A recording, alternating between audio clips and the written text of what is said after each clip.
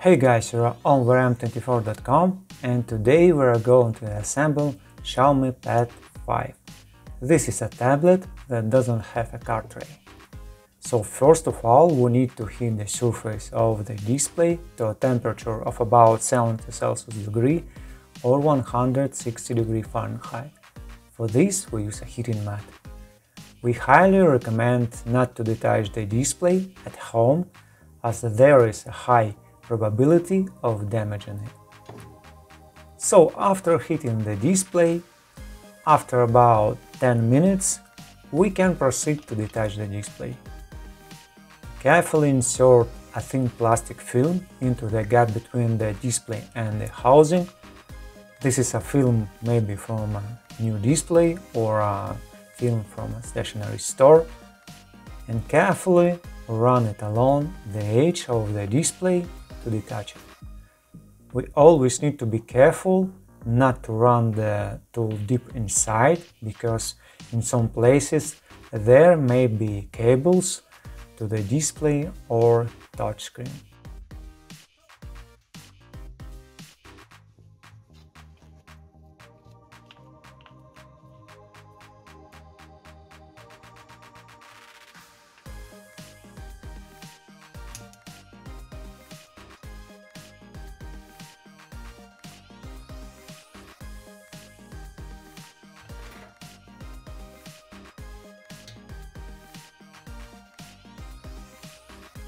And after about 10 minutes we can try to open the display. Gently leave the display and see where the cable and connector are located and how the connector is fixed.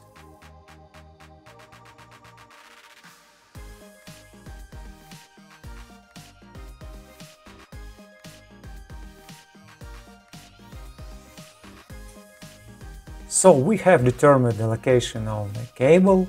After that we need to leave the display and unscrew one screw and disconnect the bracket. The bracket, by the way, is attached to the battery connector.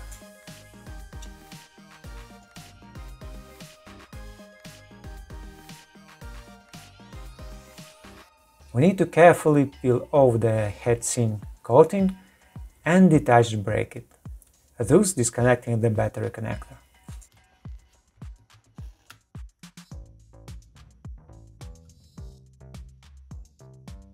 And we disconnect the connector to the display, and then we can remove the display.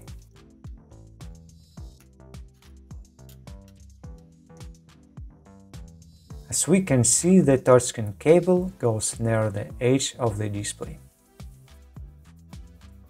And then we unscrew two screws with a Phillips screwdriver 1.5 mm or #3/0. One of the screws has a warranty sticker on it.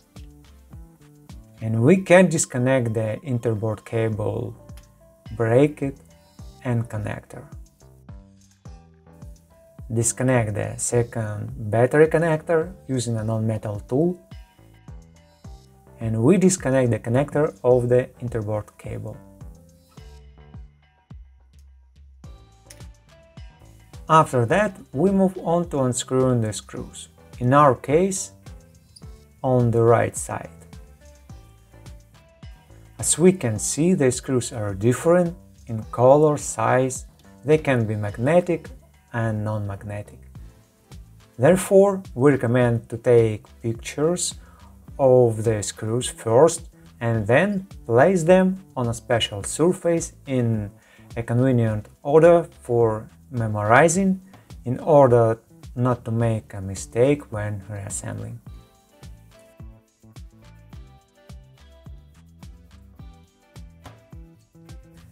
We unscrew the screws that hold the motherboard, cover and speakers. There is also a screw under one of the warranty stickers.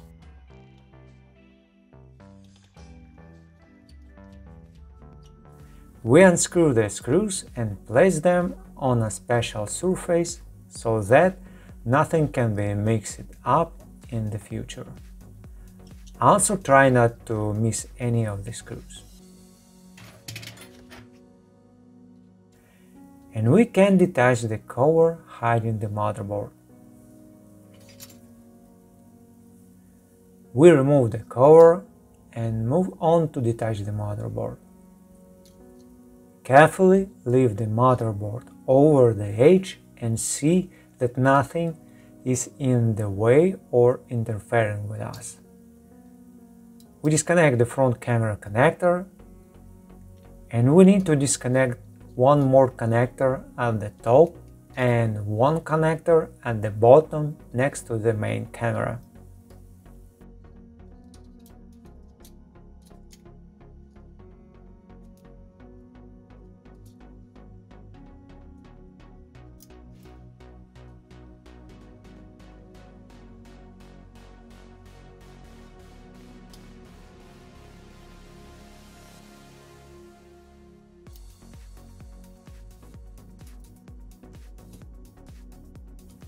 Now we have nothing in the way of detaching the motherboard. And we can detach the main camera. Gently hold the camera, disconnect the connector and remove the main camera. And put the motherboard away. Then we can detach the front camera from the housing. We pry the camera by the bottom part under the cable and take it out. So we move on to detaching the loudspeakers. Hook the edge of the opposite side from the contact pad and leave the speaker. Surprisingly, the speaker's contact pad detaches much easier this way.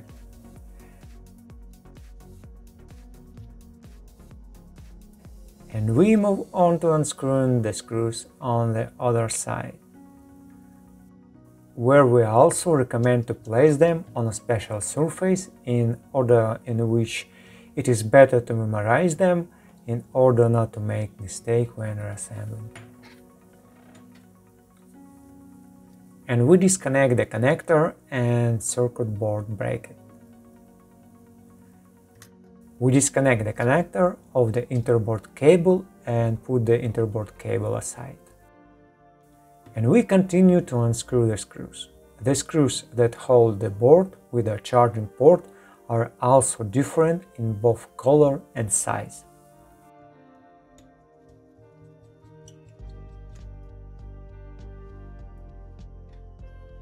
So we gently pry up the edge and remove the board with a charging port. And microphone remains in the housing. Okay, we need to detach the speakers. Also hook the loudspeaker on the side, the far side from the contact pad, and lift and detach the loudspeaker. Do the same for the other speaker. Only we need to slightly lift the contact pad by hooking it at the bottom of the cable side.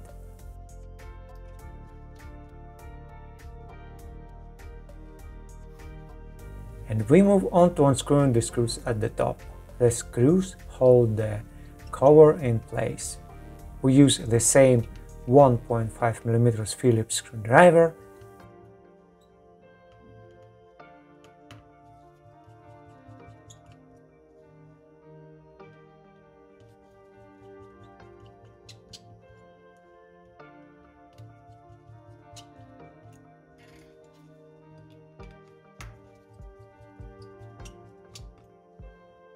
And we can hook the edge and detach the cover. Then we unscrew the screws at the bottom, same 1.5 mm Phillips screwdriver. The screws hold the long narrow board or subboard.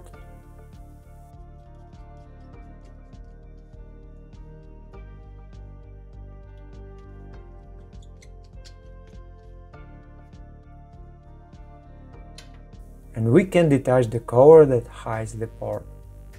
There is a contact pad on the cover.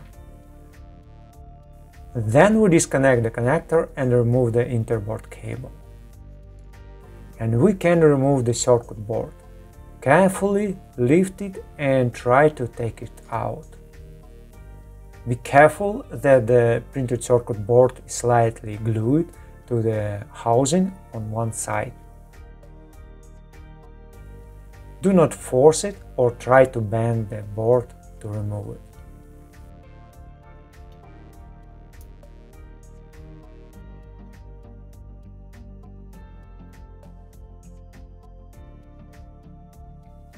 Well, this is the end of our disassembly.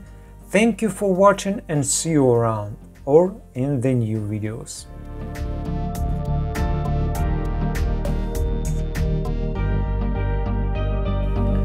Okay guys, now we're done. Thank you for watching. If you like what we do, please consider subscribing to our YouTube channel or read our articles on our website. Take care of yourself and until next video.